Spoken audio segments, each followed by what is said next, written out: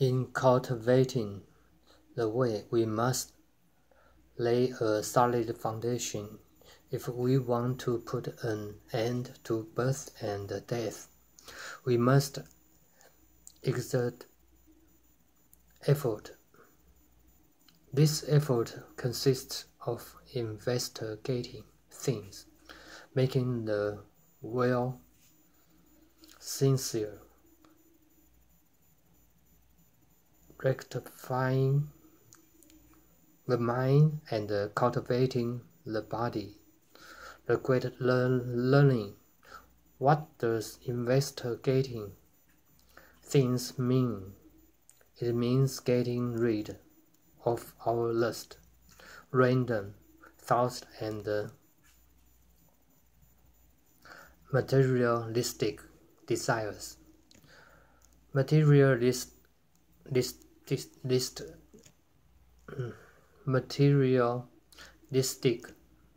desires include the desires for wealth, sex, fame, food, and sleep. We should get rid of all those desires.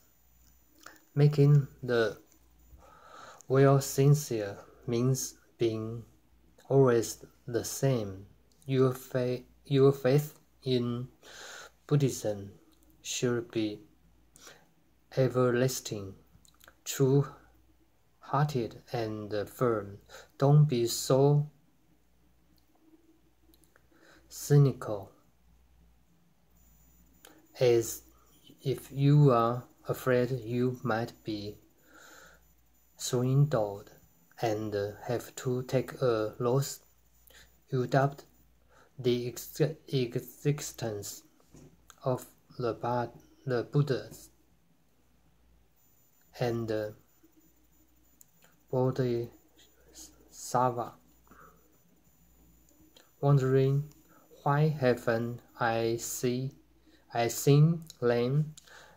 You are just like a fox trading across the ice, running back onto solid ground as soon as it hears the ice crack.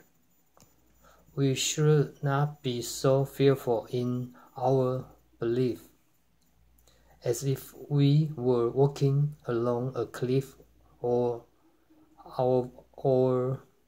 over thin ice. Our faith has to be firm.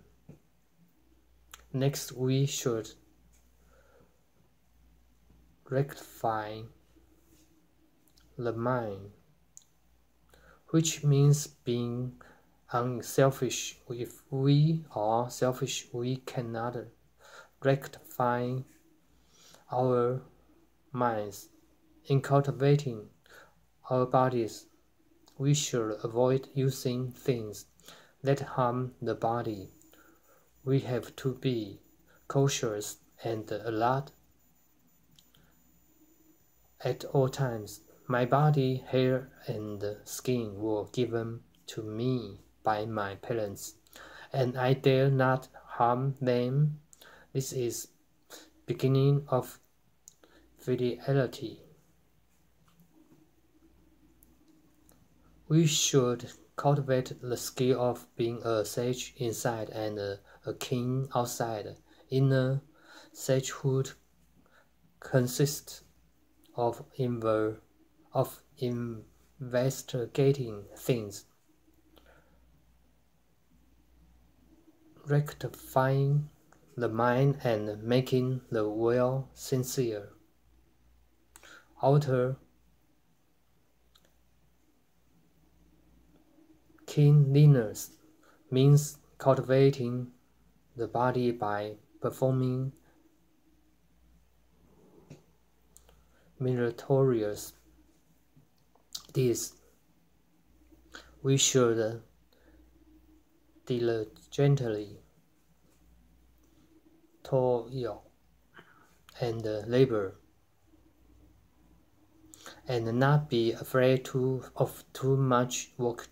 We should be able to do every kind of work, not just meditate all day long and call that cultivation. If a person truly understands how to cultivate, he can cultivate in everything he does. Cultivation means being calm and peaceful at all times, without affliction, ignorance, arrogance, jealous, or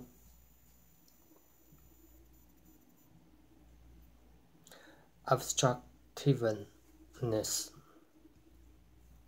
If you still have those problems and are still hot-tempered, jealous, and obstructive, you wouldn't succeed in your cultivation, even if you sat in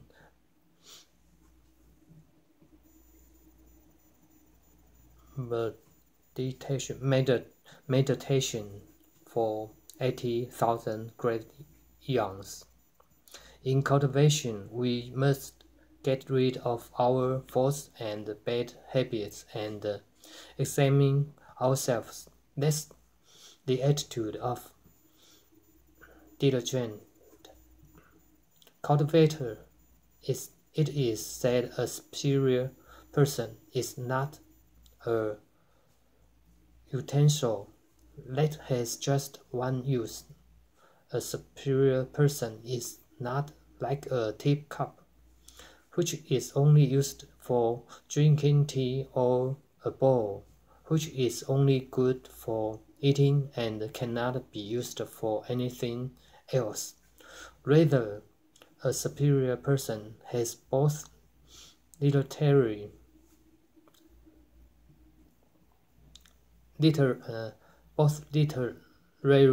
and military skill.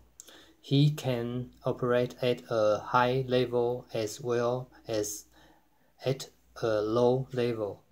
Not only is he able to govern the country and bring peace to the world, he can also take up the sword and charge onto the battlefield, slaying his enemies until they retreat.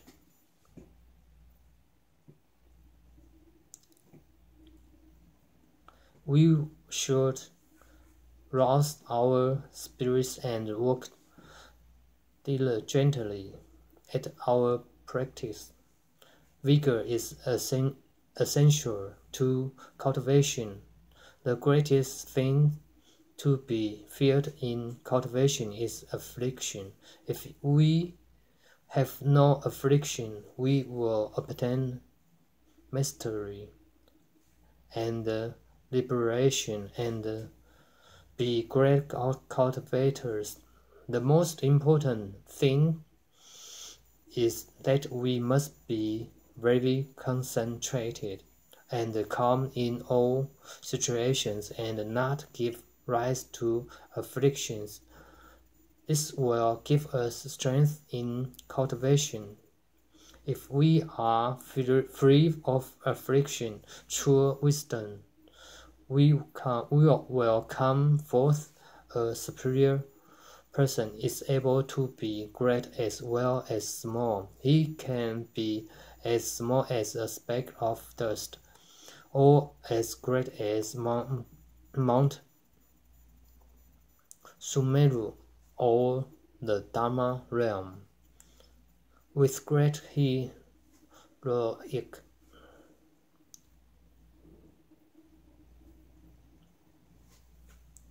spirit,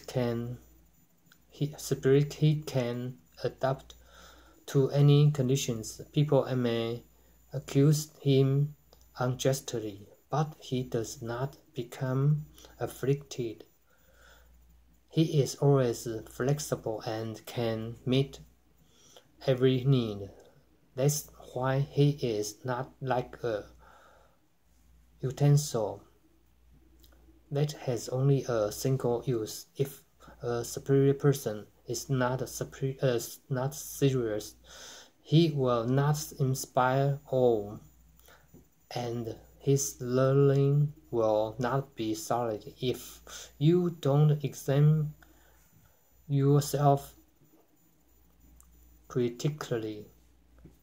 Your deportment won't inspire awe, and the knowledge you gain from your studies will also be false. A superior person does not thoughtlessly laugh or make careless gestures.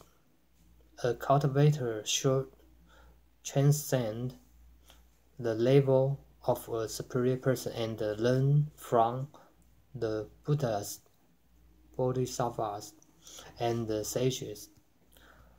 People who study the Buddha Dharma should be this way every day and not be the least bit lazy. Amitabha.